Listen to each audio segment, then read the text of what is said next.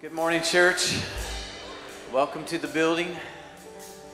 Y'all know, can't go to church, you can only be the church. Are you a friendly church? Are you a nice church? Are you a kind church? Not a mean church? Oh, good. I feel safe then. That's good. Yeah. Tag you're it. We're the church. We've inhabited a building, and we do welcome our guests who are with us on this Memorial Weekend. So good to see you all. I wore this shirt because I'm receiving offerings. I'm sensing a need to plant a church in possibly Bali, Tahiti, Bora Bora, so I'm needing some offerings in order to do an exploratory church planting mission. These people need Jesus in these places, and so anyway, just anything you can give towards that, and I'll be happy to go explore and see if God would want us to plant a rock of KC in any one of those places. Some of you are like, yeah, Pastor, could I be one of the families that go? Well, depends on how big the offering is. We'll see. In all seriousness, the idea's been hitting me, though. It really has. Since this shirt does it, it just inspires beach ministry. All right, anyway. All right, well, hey, listen, it's International Month.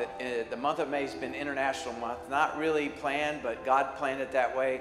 2 weeks ago, we had Steve Parsons from London come and give us a great word from the Lord. Last week, we had Pastor Shane Baxter from Melbourne, Australia, come and just bring a great word to us. And today, we have another Australian. We have back-to-back international Australian ministry. Come on. Falling in love with that country, falling in love with what God's doing, falling in love with some great people there. And one of the pastors you've met before is Pastor Shane, whom I met, Pastor Geoff and Lee Blight from Life Church in Brisbane. Beautiful city. My wife and I have becoming dear friends of ours, doing a great ministry there in that region of Queensland and just really around the world. And so it's our honor to have Pastor Geoff and his wife Lee stand. I didn't have you stand last time, so please stand. The better, truly, the lady who keeps Pastor Geoff anchored. But I want you to stand, and let's give a warm welcome to Pastor Geoff Blight as he brings the word of God to us today.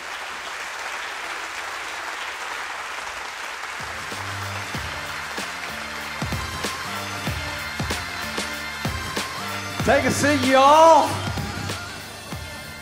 We don't y'all in our house, in our country. We just use. One person is a you, two people's a yous. How yous going? That's how we do it. G'day. Hey, so you can't do that either. That's one thing we've got. We can g'day. But in our country, Philip, we say, how you going? And Philip says, why do you say that? I'm going in a car. And so how you doing? There you go. Hey, your pastors are so cool. You're so blessed. Yeah, let's give them some thanks. We just fell in love with Philip and Susan in Australia. We took them. They've been in our church a couple of times and ministered there. We took them zip lining, which means that you're suspended by a harness on a metal rope that goes across the gully hundreds of feet in the air, and what could possibly go wrong? And so we zigzagged across through the woods there and from tree to tree, just like Tarzan. And they did it like veterans, which is outstanding. Then we went segwaying through, you know, segways? Super fun, super fun. So we've just fallen in love. You guys got authentic pastors who love you and are living consistent lives. You need to thank God for them every single day. And you need to pray for them, not in some sort of weird controlling way. Pray for them like you just want to release what God's got for their lives. My wife Lee is, we've been married for 34 years. That's, well done, Lee.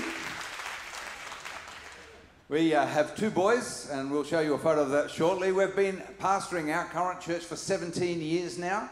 There's the boys up there. On this side here, we have Jonathan. He is our creative pastor at church now, looking after our marketing and creative ministries. There's me without the beard. I grew this beard so I could have a point of difference between me and your pastor. Too many bald, smooth, good-looking men in the house is confusing. So we had to just make a point of difference. That's my wife, Lee. That's the same wife I've got with me here today. And then my son, Samuel, our son, Samuel, and he's in IT, and he's married Michaela, who's just the joy of our family. And I finally got me a girl. I had to send my boys out to hunt and bring home a house-trained girl. And they've done that, which is really good. But we've been at our church for 17 years. We have a school as well that takes children from 3.5 years old all the way up to the end of high school, 17, 18 years old. We have nearly 1,000 kids in our school, and we have seen some really good growth in our church of late as well. What I'd like to do is, I'm going to share a little bit of our journey. It's a bit personal. It's a message I don't share back home because there are people in our community who went through that as well, and I don't want to sort of reopen old wounds. But we are going to talk about redeeming a challenge. And I believe that today God's going to set us free from hurt and pain and disappointment, unforgiveness, and allow us to start fresh again. So first off, why don't we have a look at the screen? And I've got a little video I'd just love you to have a look at. I'm constantly amazed at what God has done here at Life Church. Now, of course, we've got our north location we just planted, and we've got a location in central Queensland. But here in the south location, we have 2 campuses as part of our location here. We've got our college, our schools spread over the 2 locations with our primary school, our elementary school here at this site in Golder Avenue, 2 kilometres down the road, our high school. And I look at that and I'm amazed at what God has done, because I remember that this is not where we started. Wind back 10 years ago, we were short of space. We had a college that wasn't thriving, and we had some significant leadership issues in our universe, especially with the college. A decision was made concerning the college that really unleashed hell in our circumstance. It was a leadership decision, and what we had is a very public campaign against me as the pastor, against anyone who was close to me, and a real division in the college that threatened to rob us of everything we have. Our small 4.5-acre campus looked like being totally in jeopardy. God took us through that season, and while it was extremely difficult for Lee and I, we did see God take us through that. The church did survive, and then wind forward only a few more years from that. 3 years after that, we hear that there's a site coming up for sale, and 5 years after that, we settled on 25 acres, 5 kilometres down the road, which has totally taken the lid off everything we do in our school and in our church. Now we have 25 acres there where our auditorium is, our high school is there, our church has got the ability to expand on our smaller heritage site, our 4.5-acre site. And so what God has done here has been amazing. And the lesson I've taken from this as I look back is that times can be tough, but on the other side of our perseverance, on the other side of our obedience, on the other side of our faith is God's breakthrough.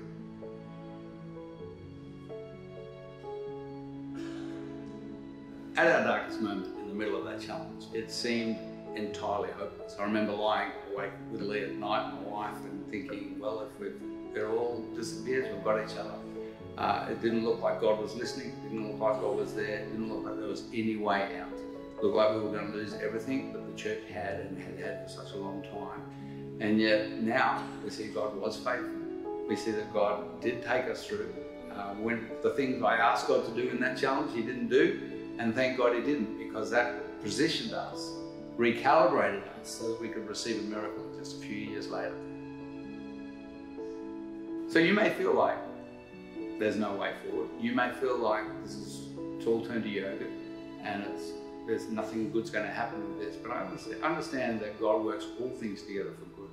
Even the toughest things, but I think actually especially the toughest thing, God redeems that and works it together for our good. The cross didn't look anything like a victory, and yet it's the ultimate victory of history. And on the other side of your insurmountable challenge, there's a supernatural breakthrough. On the other side of that supernatural breakthrough is your miracle and someone else's miracle. Thank you, Jesus. God has blessed us. You know, we now have 2 campuses in our south location that we have split our school over. We have 4 church locations happening on a Sunday. We've just planted a brand new fellowship about 2 months ago on the north side of Brisbane. And we have one in central Queensland, a very small town way out in the middle of nowhere. And we have, across that we see about 1,000 people on a weekend, and we have got 30 acres of land, 10 kilometres out of the central business downtown Brisbane. We bought that block of land, 25 acres, for $10 million. We now have about $50 million worth of buildings if we had to build them again. And people look at this and they say, wow, you're lucky. But there was a journey. And you go back, we've got two boys. My boys are the pride of my life. We showed them before, serving Jesus, serving God with us. But you go back to 2010, and we had a very difficult season. It was always in the college. It wasn't in the church. But there was a decision made about the leadership of the college because of some fundamental issues. And that didn't end well. That process was very painful. But, as I said there, I remember pacing the floor, praying for God to intervene, and he seemed like he was silent. Has anyone ever sort of reached out to God, felt like God wasn't listening? You can be truthful, you're in church. You're meant to tell the truth. I feel like there's some more people not quite telling the truth in church. And you don't want to admit to God that you thought he wasn't listening, but he knew, because he's been around a long time and he's very clever. But I just felt that God had gone and he wasn't listening. The thing is, he just wasn't doing what I wanted him to do. But as I look back, all of our current miracle that we're living in, everything from that season was necessary. And so today I want to talk about redeeming your challenge. And I'm not here to pretend that I've got the toughest challenge in the room. I just want to share some points from some lessons, if you like, that I learned in our challenge. But I'm aware in a room this big, so there's been some fundamental betrayal. In a room this big, many of us have been hurt and our destiny sabotaged by people we should have been able to trust. In a room this big, there would be people dealing with grief and personal loss, relationship breakdown, and I understand that. And all the more reason why if I can leave some gems that can help you walk out of that rather than just continually walk in that, then we'll all be better. And we'll be better dads and better mums and better business owners and just better humans. And so, as we're going through this challenge, and it was a very personal campaign against me and against my integrity, very public campaign. There was public meetings that were organised to get rid of Geoff. The whole idea was, if you can take our school principal, we can take the pastor. And so it was a real rise up of the school against the church, and a real rise up against me. I was the target of that, and then everybody close to me. And the number one accusation was that I was a liar. And so anything I said would have automatically been a lie. I worked that out, so we didn't say much.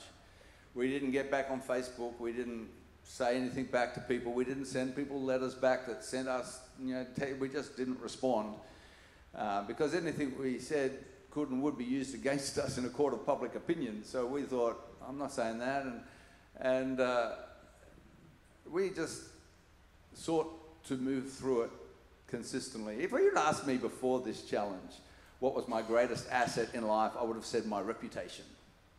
What I learnt in this challenge is that you can't actually guard your reputation, because your reputation is what people think of you, and you can't determine what other people think.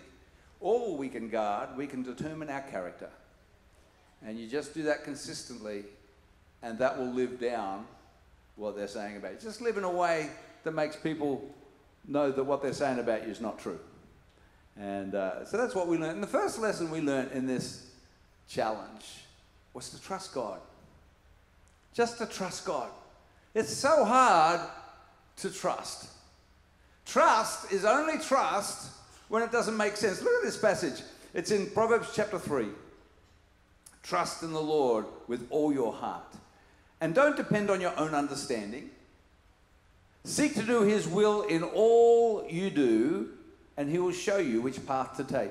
Trust in the Lord with all your heart, and don't depend on your own understanding. Trust is only trust when I don't understand it. If I understand it, then it's just common sense. Trust is trust when you don't understand. In the middle of our challenge, it didn't look like there was any hope, and no one was really giving us much hope. There was no one to defend us, and the people we asked to come and try and defend us really felt that they weren't in a position to defend us because of the volatility of the situation. And the big threat was, we'll take our kids out of the school, that'll bankrupt the school, that will bankrupt the church. All those things were true, and we ended up about 10 students the right side of oblivion. And but we did, in that season, we did change the leadership of the school and saw supernatural growth after that, which allowed us to address the debt and position us for this miracle that we're living in now. But at the time, that's now, and I think we read Bible stories knowing the end of the story as we read the beginning of the story, and not really imagining how desperate Friday would have looked before Resurrection Sunday. Look at this passage here in Genesis chapter 1. I love this.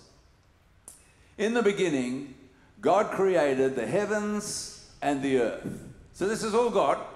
The earth was formless and empty, and darkness covered the deep waters, and the Spirit of God was hovering over the surface of the waters. And God said, "Let there be light," and there was light.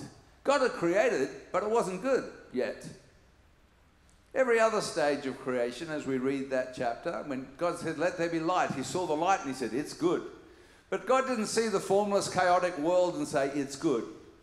But the Spirit was involved. Sometimes we can look at our chaos and think that means God's forsaken us, because we understand that darkness is associated with the other team, not with God's team. And so when darkness and chaos are reigning supreme, we think we're being either judged by God or abandoned by God. I certainly have had days when I felt like God was just not there. And yet the Spirit's hovering over our chaos. Today, if you're in a challenge and it doesn't make any sense and it looks like it's just chaos, the Spirit's hovering over your chaos. God is in the middle of your challenge. And then God said. You know, I look back and people think we're lucky now. People thought we were stupid then. We weren't as stupid as we were then, and we're not as lucky as we are now. It's just that perception isn't always the thing. And then God said, there's been a huge miracle in our world that's just opened up a whole new season of destiny for our church. We've seen loads of kids saying yes to Jesus, giving their life to Jesus in our college. We've seen salvations in our church. We've been able to open new ministries that impact the community. We never had the space for that before. We've got employment clubs and before and after school and vacation care. And we're just dreaming. What can we do? What questions in our community can we ask? We could never be in a position to do that before. Because God has gone ahead and God said. Today, if you're believing I think in a room this size, and in all of our lives, we all have challenges of trust. I'm struggling to trust you, God. Today, I just want to pray, just as before we head into the rest of today's service, before we head into the rest of today, we just settle that issue to position ourselves to hear the next thing. If that's you today, and you're saying, God, I want to trust again. There's some chaos there. It doesn't make sense to me. And today, Lord, in the midst of that, I'm just choosing to trust again. I'm choosing to step out in faith and trust again. Just give me a way. Put your hand up, because we're just going to pray. Lord, today you see our hands lifted up to you. It's an act of surrender and acknowledging our need of you. Today, Lord Jesus, we thank you for your faithfulness, and we choose to trust again. In the midst of ambiguity, we choose to trust again. In the midst of pain, we choose to trust again. Lord, in the face of loss, we choose to trust again. Thank you, Jesus, for your unconditional acceptance of us. Amen. Second thing I learned in this challenge was to choose to forgive. To choose to forgive. And it is a choice. And, you know, in life, some people hurt you. They don't even know you're there. You know, someone cuts you off in the traffic. Don't get upset with them. They don't even know you're alive. Just go, oh, well, at least we didn't crash. On a motorbike, you begin sort of paranoid about people doing that. But I've got this big twin cab. You'd call it a truck in this country. I call it a truck because I like to make myself feel good. And this little lady in a little car just nearly drove into me. I thought, I'm huge. But I'm not angry with her. She didn't know I'm alive. She didn't mean to hurt me. So some people just hurt you by mistake. just life happens. You just bump into each other. It's whatever, something said that wasn't meant to be hurtful, but it was hurtful. We need to let that go, because that was just but some people do mean to hurt you.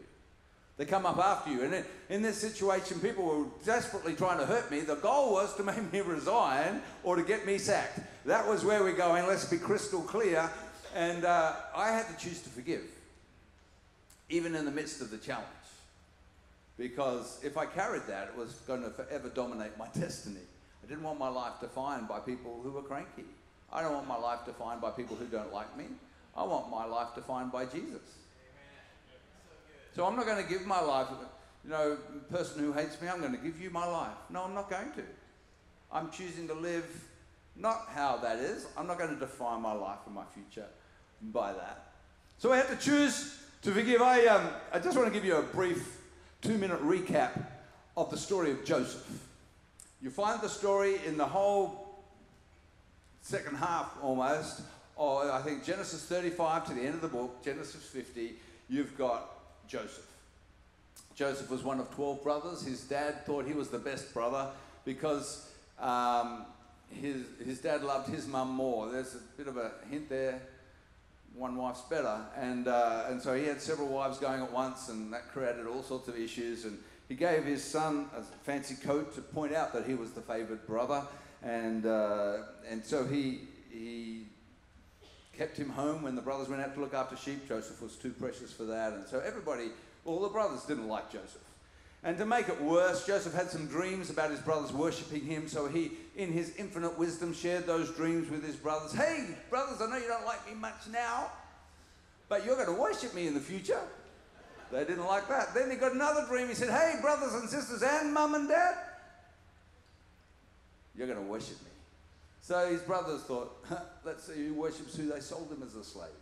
He goes down to Egypt as a slave. No longer the favored son. He's now just a nameless slave. But his hand of God is on his life. He becomes a very trusted slave and ends up in charge of his master's house. But then someone accuses him of sexual misconduct. His master's wife, he gets thrown in prison. It was a false accusation, but he's now in prison. He's gone from favored son to prisoner. No expectation of release. God reveals some dreams to him. He interprets some dreams for some people. One of them is meant to put in a good word for him. He doesn't. So Joseph's just rotting in prison until Pharaoh has a dream. Word gets to Pharaoh that this guy in prison can interpret dreams. And next minute, Joseph is in front of Pharaoh, interprets the dream, saves the nation, saves the world.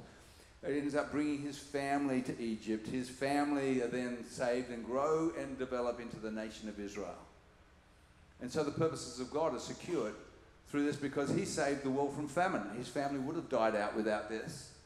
And so everything turned around because of Joseph. But at the end of his life, at the end of the story, his father's died.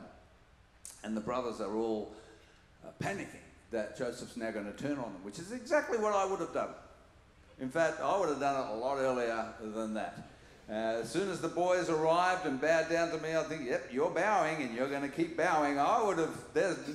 But they come to him and they say this to Joseph. They say, look, now that Dad's dead, are you going to punish us? And Joseph replied, he said, don't be afraid of me.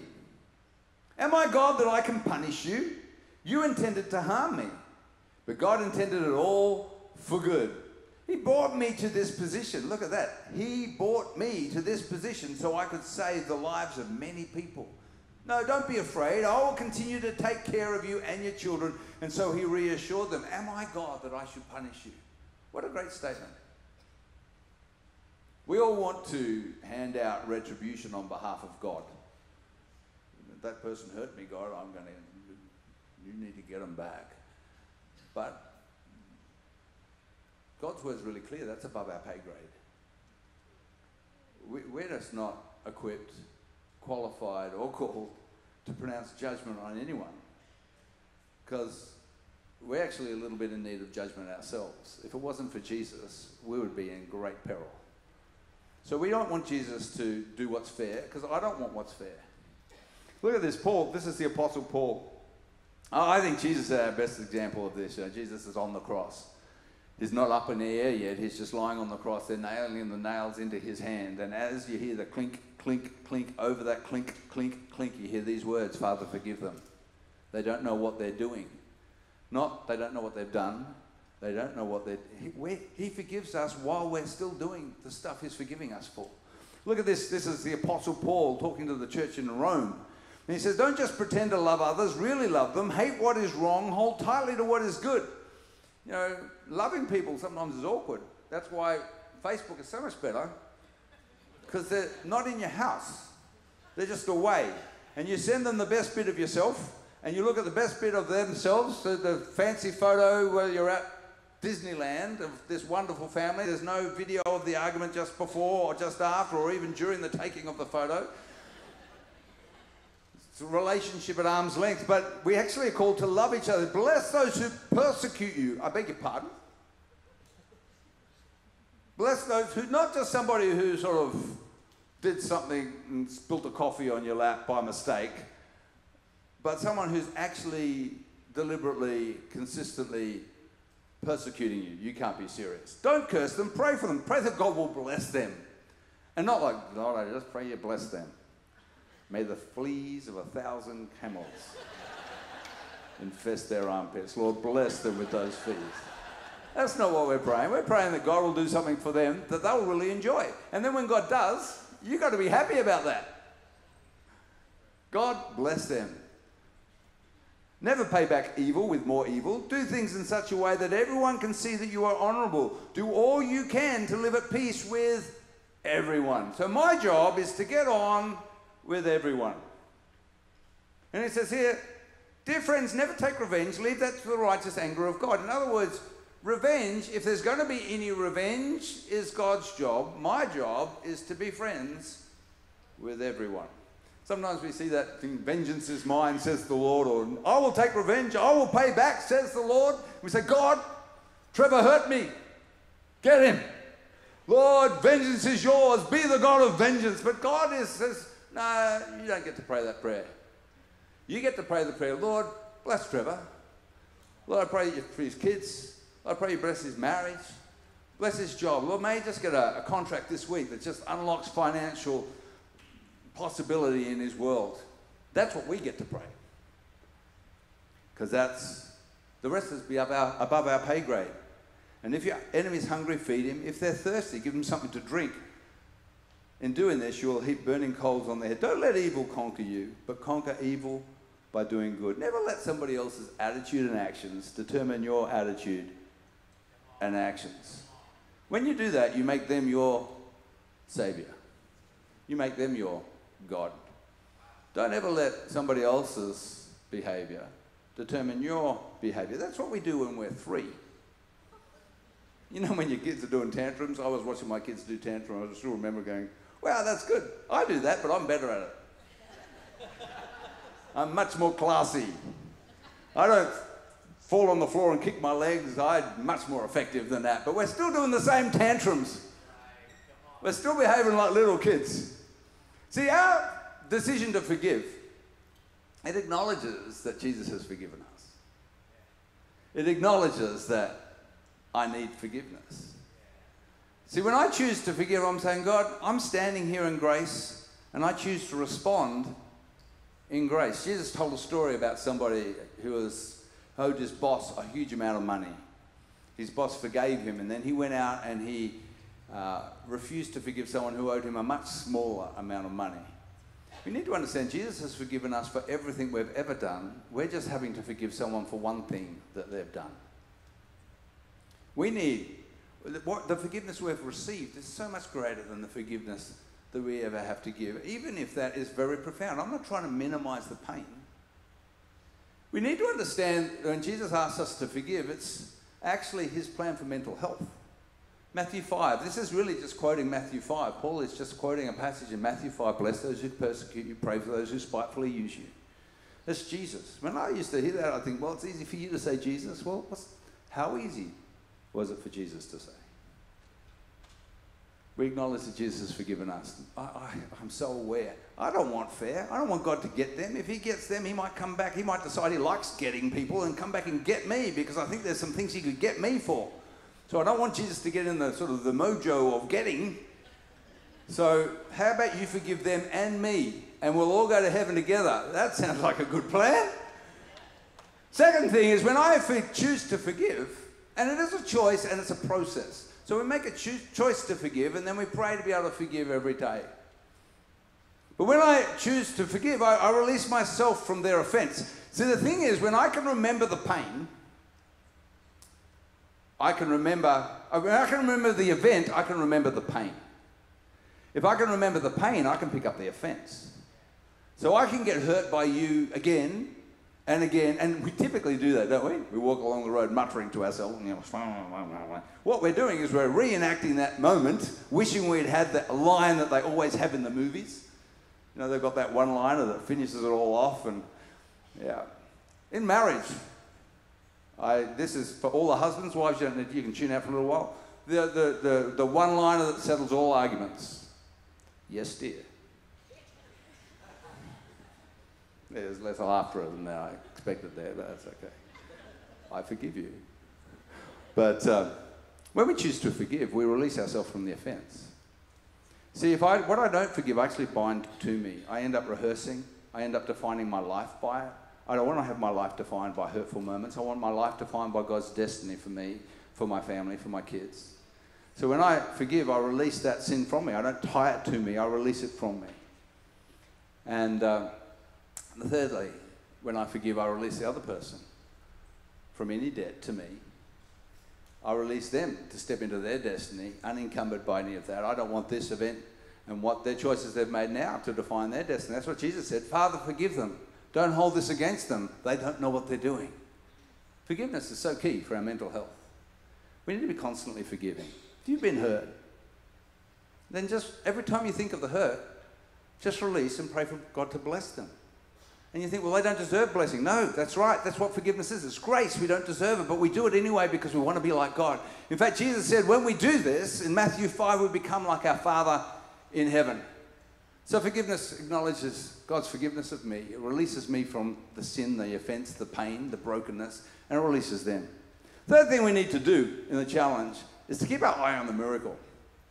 You know, in the midst of this, it didn't look like there was a miracle around the corner. And yet, just wind forward a few more years, 5 years after this, almost exactly 5 years after it, we bought that 25 acres for $10 million. The government, we had a one-term government that wanted to balance the books, a one-term conservative state government, like your Republicans, and they sold a high school, and we bought it. They sold it to us. I can't understand any of that. We didn't think, except for a miracle, we know there was other groups that offered more money, but somehow they gave it to us. Massive miracle. Yeah, thank you, Jesus. Keep your eye on the miracle. On the other side of your forgiveness and your choice to follow Jesus through your challenge is your miracle. On the other side of your miracle is someone else's miracle. On the other side of Joseph's obedience, he was elevated and promoted and became in charge of all of Egypt. He had his personal miracle. On the other side of his personal miracle was a miracle for the nation and the nations, a miracle for the people of God, the establishment of the people of God. The ultimate result of all of that was Jesus Christ himself. Keep your eye on the miracle. Understand the miracle's coming. And God said, let there be light. What's God about to say in your circumstance? And God said. And God said. You know, the greatest miracle is we get to have a relationship with Jesus. It constantly amazes me. I don't see prayer as some sort of grudging obligation. I can't fathom the fact that I can talk to God. Like, we get to do this. We've just had a Christian Prime Minister, which is the effective equivalent of your president. We've got a spirit-filled Christian Prime Minister in our nation now, which is a massive miracle, and I would never have thought was possible. But I can't get him on the phone. If I tried to ring him up, he's not going to talk to me. I think Donald Trump wouldn't take my call. I might tweet him, see if that'll work. But the Queen's not going to take my call, but Jesus does. In fact, in the morning, he's just waiting for me to wake up so he can have a chat. It amazes me. God talks to us. If you don't have a personal relationship with Jesus, if today as I've been speaking, you're aware that you're not walking with Jesus, perhaps you have in the past, or perhaps you've never personally said yes to Jesus. I'm not really interested whether you've been attending church. Attending church is brilliant, but there's more. There's a personal, intimate, growing connection with the person of Jesus Christ. It's not just about doing for him, it's about doing life with him. If today you think, I just want to recalibrate, realign my life and get to know Jesus. I want to start walking with him. I want to pray for Jesus to do a miracle in your circumstance. So right now, if we could just all close our eyes just for a second, just makes it you and God now. There's no room here. This is just you and Jesus. You're saying, Jesus, I want to connect my life to you. I want to say yes to you. I want you in my world. I want you to heal my life. I want to, Lord, step out of pain and into your promise. If that's you today, just give me a wave. Put your hand up nice and high and say, yeah, I see hands going up everywhere here. Fantastic. Keep those hands up. Thank you, Jesus. Thank you, Jesus. Thank you, Jesus. Thank you, Jesus. Let's stand together and pray together standing. We're going to pray a very simple prayer of surrendering our life to Jesus. And if you put your hands up today, you own this prayer, pray it loud. If you're walking with Jesus and your relationship with him is white hot, pray this prayer loud. Because a prayer of surrendering our life to Jesus is always a good thing. So I'm going to say a phrase. If you say that phrase after me, that keeps us on the same page. It's not that these words are particularly sacred. It's just that we want to be together. Dear Lord Jesus, I reckon we can do better than that. I want some fufa. You know? I don't even know what fufa means, but I want some of that. All right.